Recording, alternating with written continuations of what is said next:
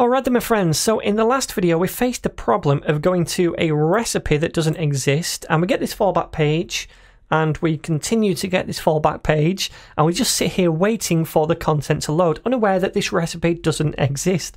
So we need a way to redirect the user instead when a recipe doesn't exist to maybe the home page. So the way we do that is by coming up to our slug component, and this is where we're trying to get the data. So remember, when we use a fallback page, it reruns this function to try and get the data again using the slug. Now, we need to check, does that item actually exist? Did you manage to get some data? Well, remember, items is an array, okay? And if it got the data, that array will have a length of 1, I presume. Now, if it didn't get the data, that array is not going to have length. So we want to check if the array after this doesn't have length. At that point, we want to redirect them instead of trying to inject props and continue to render this component. So let's do that. So what I'll do is an if statement, and I'll say if not items.length. So the length of this array right here, meaning if we don't have a length, if there's no items inside it, then we want to return something else.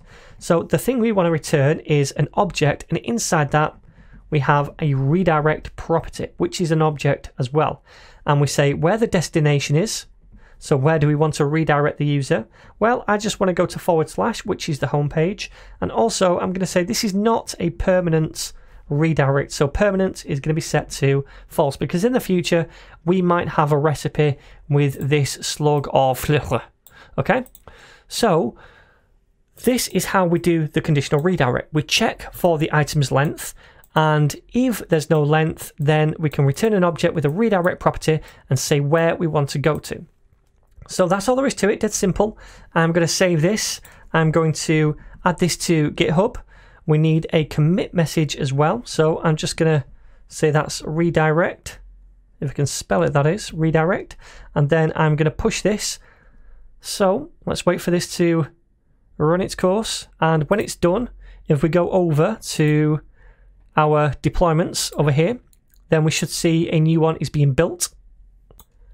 Okay, so when that's done, let's click into this and visit in browser. And if we try to go to a random recipe that doesn't exist, so / recipes and then any old rubbish after that, press enter, we see the fallback infinitesimally, and then we get redirected to the home page because it doesn't exist. Okay, so that's how we do a conditional redirect. Next up, we're going to create a custom 404 page.